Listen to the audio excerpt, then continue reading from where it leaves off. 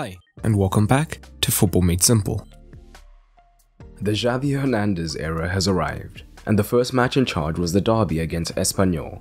There was a lot of curiosity as to how Xavi would look to overhaul this faltering side.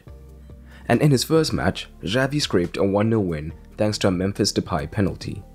The XG shows that Barcelona were not dominant, with the chance quality roughly even, mostly due to a penalty. The XG time map does show, however, that most of Espanyol's chances were in a late flurry. But what tactics did Xavi implement? Let's take a look.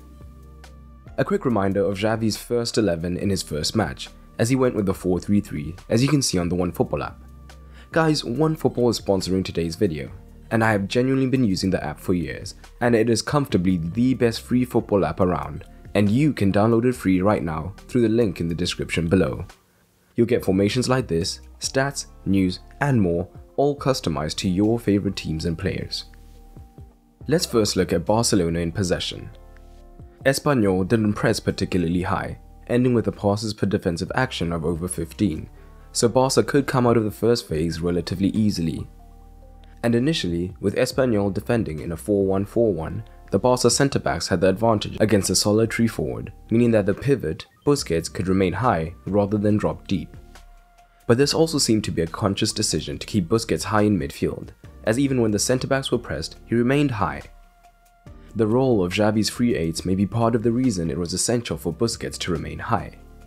In these earlier phases, the Barca wingers hugged the touchline, often spreading out the Espanyol back four, and De Jong and Nico pushed high up early on in the build-up.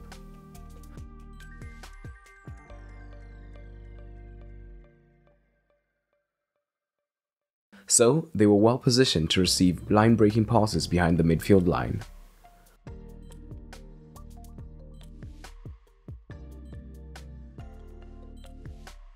Or, with the Espanyol backline higher at times, we would see Memphis time and again drop deeper, potentially drawing a centre-back.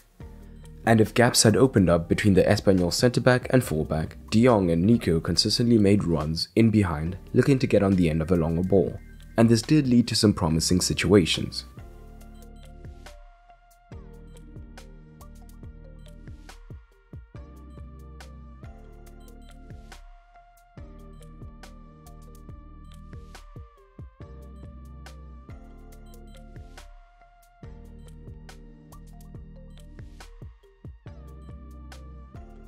Espanyol were also good at making mid-game adaptations, as they could switch from a 4-1-4-1 to a 5-4-1 with a pivot dropping in between the centre-backs.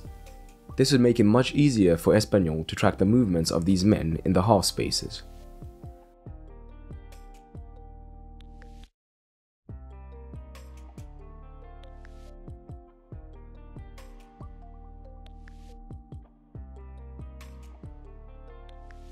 In these situations though, Busquets would now have a lot more time on the ball. But the use of the wide regions was particularly interesting.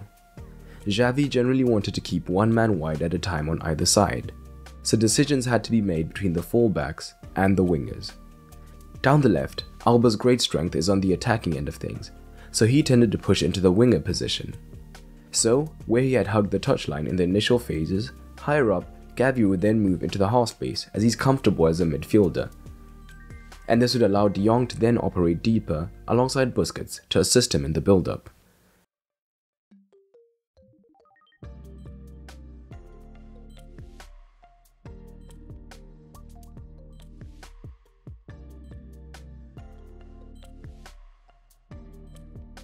This shape meant that Barcelona mainly played down the left-hand side, looking for combinations to get midfield or full-back runners in behind.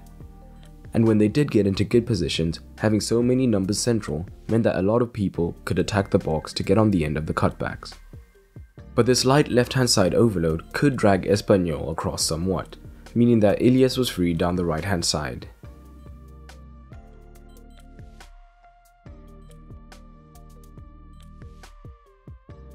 And the right was used differently, as Mingueza is not offensive enough to be a consistent overlapping threat. So instead he was essentially used as a third centre-back.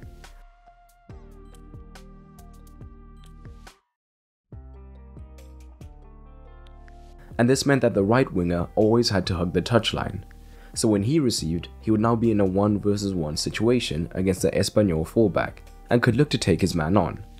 We saw this particularly when Zuli came on in the second half, as he attempted a game-high 8 dribbles. And it should be noted that when Barcelona were overloading the left-hand side, Xavi did not stay wide, meaning that the Espanyol left-back was not tied up. So if he stayed narrow, the winger could receive for the 1-versus-1.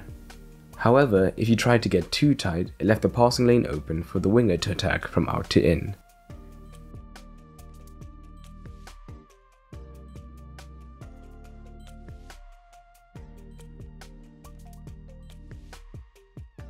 And despite being in good positions high up, aside from the cutbacks, Barcelona struggled to create high quality chances. But this attacking structure, with the modified back three and heavily overloaded centre, meant that when Barcelona did lose the ball, they could win it back quickly as they were in close proximity to it and could counter-press aggressively, knowing that they had a safety net behind them. But out of possession, Barcelona were also looking to press high when possible. Whether in open play or from goal kicks, the pressing shape was the same. Xavi would come in off the left-hand side to join Memphis as the second forward, meaning that both centre-backs were under pressure. Xavi from midfield would push up onto the pivot Lopez from midfield, cutting off that option. At the same time, the right winger remained deep, cutting off the fullback, whilst Alba pushed onto the other, meaning that the pressing shape was essentially a 3-5-2, and it proved to be very effective.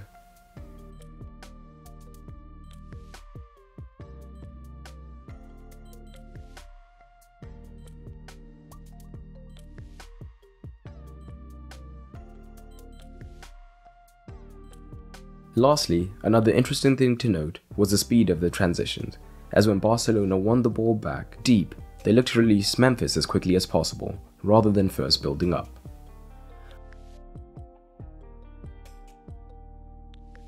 Overall, Barcelona still have a ways to go to get back to their usual level, and this match showed that a change in manager is not an overnight fix. There is naturally still a lot of Koeman patterns present in this side, but still, it'll be interesting to see what Xavi can do with a full squad and time. But what did you make of this match? Drop it down below. And it is harsh to give a manager a tactical score based on their first match, as they have not had the time to implement their full philosophy. But in this game, Xavi earns a middling 5. Barcelona were quite good between the two boxes, but when it came to the business end on either side of the pitch, they were poor. And if you enjoyed this video, you may also enjoy the FMS Patreon. On Patreon, you'll get early access to videos, exclusive videos, as well as the ability to vote on various polls and so much more. It's a great way to support the channel, and it is now cheaper than ever. All you have to do is head over to patreon.com/footballmadesimple, or press the card in the top right or the end card at the end of this video. And a special thanks to my patrons including Loma, Tyler Avon, and Efren Perez Pliego. But that's all for today, and remember, keep it simple.